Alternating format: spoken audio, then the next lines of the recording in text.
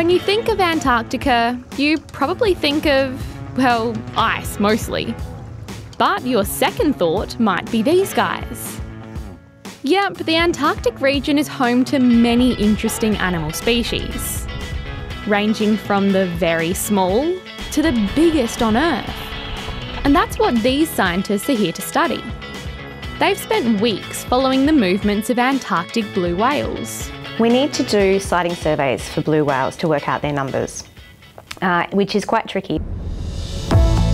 Despite being the biggest animal that's ever lived, whales can be really hard to track because they live underwater and they swim really fast.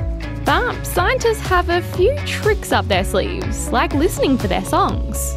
The blue whale call is really distinctive. It has a song that it sings and it has a D call that it sings. They're really low frequency, loud calls. But this boat is also tracking a much smaller Antarctic critter, krill.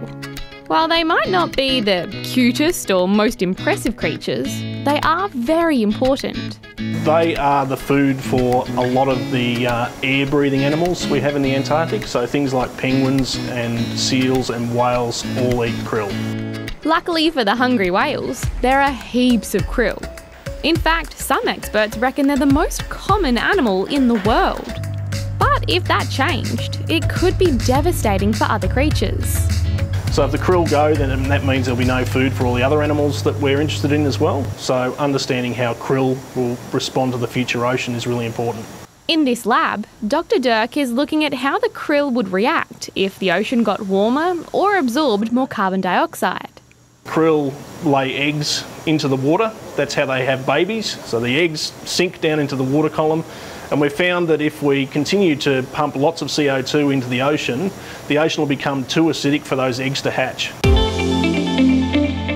Meanwhile, back on land, I've come to check out another krill-eating creature. Yep, penguins. These are adelies, one of the 2 penguin species that live on the Antarctic continent. Right now, I'm sitting on Shirley Island. It's just off the coast of Casey Station. The temperature at the moment is pretty close to freezing. So I've got my jacket and my thermals and my fleece on, and I'm still feeling a bit chilly. So imagine how these guys are feeling. You know what, they're actually probably doing okay because they've evolved over thousands of years to develop ways to deal with temperatures much colder than this. But something that penguins may not be adapting to as well is us. Humans, that is. Phoebe Lewis has spent the summer looking closely at penguin eggs, blood, poo and feathers to see if pollution is finding its way into the penguins' bodies. This season the research I'm working on is looking at man-made chemicals that might be accumulating in the penguins, things that are affiliated with plastic and sort of electronics and the kinds of things that we'll find on station. If she does find something, it could be bad news for the other animals of Antarctica. As you probably already know, when one species is in trouble, that can have an effect on the other species in the same environment. That's how ecosystems work. Everything flows on to the next organism in the chain, even humans. By finding out more about all these animals and how they're coping with the changes humans are making to the planet, scientists hope we'll be able to come up with new ways to protect these iconic creatures.